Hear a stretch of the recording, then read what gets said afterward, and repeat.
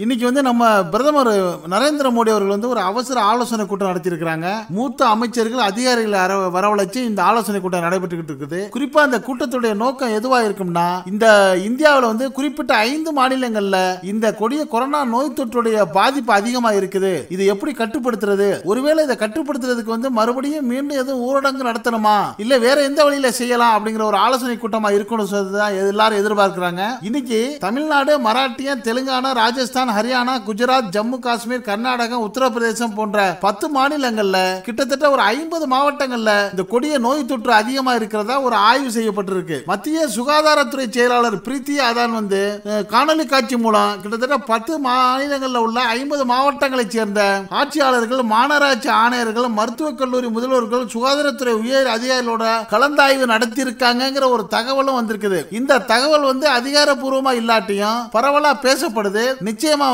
அரசு ஒவ்வொரு மாநிலங்களையும் அங்கங்க உள்ள மாவட்டங்கள்ல என்ன நிலைமை இருக்குங்கிறத மிகவும் கவனமா கவனிச்சுக்கிட்டு இருக்காங்க. காரணம் என்னன்னா, இந்த கொடிய நோய் தொற்று பாதிச்சிருக்கிறதுல நாளுக்கு நாள் இதோட பாதிப்பு அதிகமாயிட்டு இருக்கு. குறிப்பா இந்தியாவில் குறிப்பா ஒரு 5 மாநிலங்கள்ல கிட்டத்தட்ட ஒரு 50 மாவட்டங்கள்ல நிலைமை மோசமா இருக்குது. இதை எப்படி கட்டுப்படுத்துறதுங்கிறதுல தான் எல்லாருமே கவனமா இருக்கிறாங்க. அதனால ஒருவேளை இந்த பிரதமருடைய ஆலோசனையும் இது சம்பந்தமா கூட இருக்கலாம் அப்படின்னு சொல்லி எல்லாரும் ஒரு கணிக்கிறாங்க.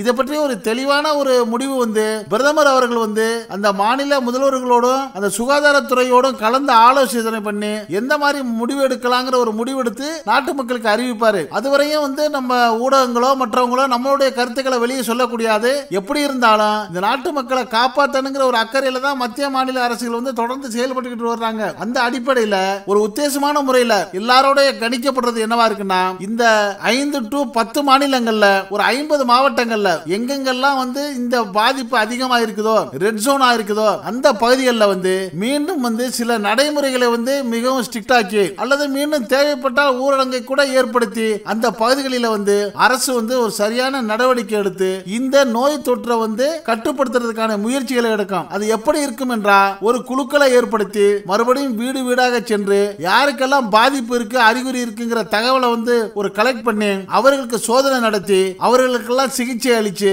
மேலும் இது பரவாத வகையில நடவடிக்கை கடுமையான முறையில் எடுத்தா தான் நாட்டு மக்களை காப்பாற்ற முடியுங்கிற ஒரு கவலையோட தான் அரசு இந்த பணியில இறங்கி இருக்கிறாங்க.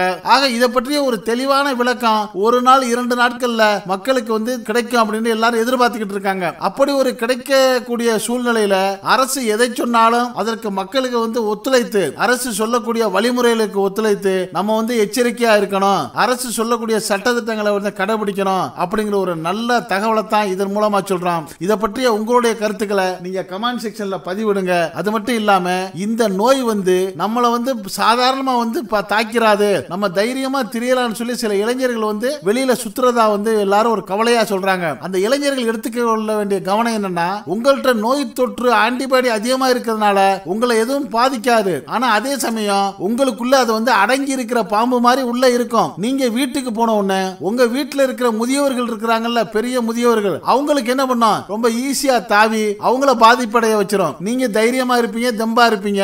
உங்களால உங்க வீட்டுல உள்ள முதியவர்கள், வயதானவங்க, சில அந்த சர்க்கரை வியாதி உள்ளவங்க, வேறு ஏதாவது மருத்துவ சிகிச்சையில் உள்ளவங்களுக்கு இது பெரிய பாதிப்பை ஏற்படுத்தும். அதனால இளைஞர்கள் நீங்க தேவையில்லாம வெளியே சுற்றுறத தவிர்த்துக்கிறது முக்கியமா இருக்குது. அது மட்டும் இல்லாம சமூக பரவலை நிச்சயமா தவிர்க்கணும். சமூக பரவல் தான் ஒருத்தருக்கு ஒருத்தர் விடக்கூடிய அந்த மூச்சு காற்று, திம்மல், இதெல்லாம் விட பரவலை உண்டாக்கிறோம். அதனால தேவையில்லாம வெளியே போறதை குறைச்சிக்கிட்டால இதை கட்டுப்படுத்த முடியும்னு சொல்லி சொல்றாங்க. அதனால இப்ப முகக்கவசம் மிக அவசியமா இருக்கு. அது மட்டும் இல்லாம கிருமி நாசினிகளை கையாளுறது, அடிக்கடி வீட்டுக்குள்ளே இருந்தாலுமே ரொம்ப பேர் என்ன சொல்றாங்க, நாங்க வீட்டுக்குள்ளதான் இருக்கிறோம், வெளியில தான் போகலையே, நாங்க எதுக்கு அடிக்கடி கையை கழுவணும்னு சொல்றாங்க. ஆனா மருத்துவர்கள் என்ன சொல்றாங்கன்னா, வீட்டுக்குள்ளே இருந்தாலும் வீட்டுக்குள்ளே நீங்க பல பொருட்களை தொடுவீங்க. உதாரணமா உங்க வீட்டுக்கு காய்கறி வந்திருக்கும், காய்கறியை வாங்கியிருப்பீங்க. அந்த காய்கறி பலருடைய கைப்பற்று இருக்க வாய்ப்பு இருக்கு. ஒரு தபால் வந்திருக்கலாம், ஒரு பார்சல் வந்திருக்கலாம், ஒரு வாட்டர் டேங்க் வந்திருக்கலாம். இதெல்லாம் தொடரப்ப பலரோட இருந்து ஏதாவது ஒரு வழியில உங்களுக்கு அந்த நோய் தொற்று வர்றதுக்கு வாய்ப்பு இருக்கிறதுனால நீங்க வீட்டுக்குள்ள இருந்தாலும் அடிக்கடி